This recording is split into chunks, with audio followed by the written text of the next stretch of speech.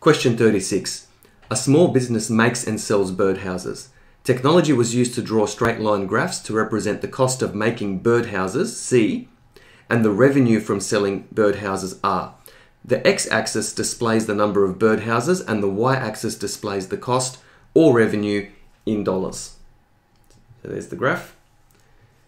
Part A, how many birdhouses need to be sold to break even? So this is where the revenue equals the cost. So just find where they intersect, project down to the x-axis, and we can see here that 20 birdhouses need to be sold in order to break even. Break even means you're not making a loss or a profit. So the answer is 20.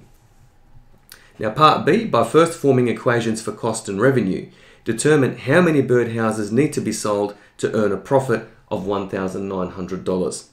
So profit is the difference between revenue and cost, and it's going to be 1,900. So we need to form these two equations and then form another equation where R minus C is equal to 1,900.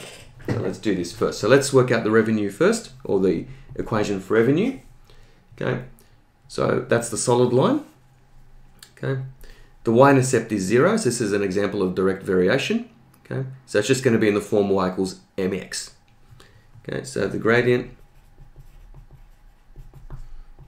okay, is equal to rise over run. Okay, so we can just choose a convenient right angle triangle. So we might just choose this one here. The run is 10, and the rise is 400.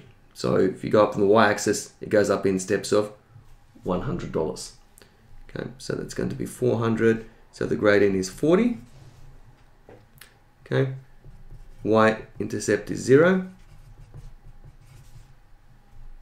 Therefore, revenue is equal to 40x. Now let's have a look at the equation that represents the cost. And we're going to do the same thing again. Let's work out the gradient first. Okay. So the cost is the dotted line. Let's find a convenient right angle triangle. We might use this one here. Okay, so you can see where I'm pointing here.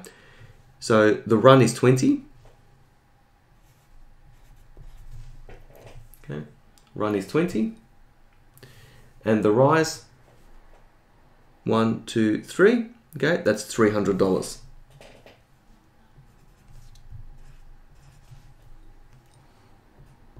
Okay.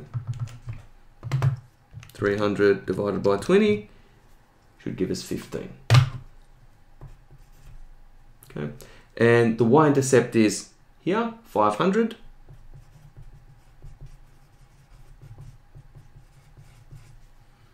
Therefore, cost C is equal to 15x, so gradient times x, plus 500. Now what we're going to do is form another equation and solve for x for the profit. Okay, so profit. Okay, R minus C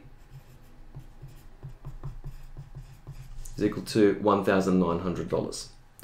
Okay, so the revenue is 40x minus the cost, which is 15x plus 500 is equal to 1,900. Let's now expand the brackets.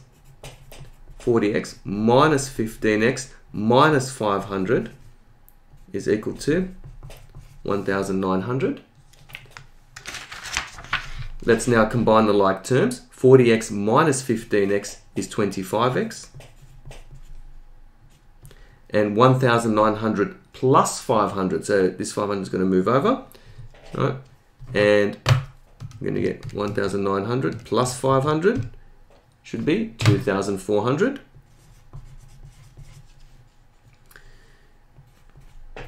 X is equal to 2,400. We're going to divide that by 25. So this 25 is going to be used to divide the 2,400 by 25. So Okay. 2,400 divided by 25, and we get 96. Therefore, need to sell 96.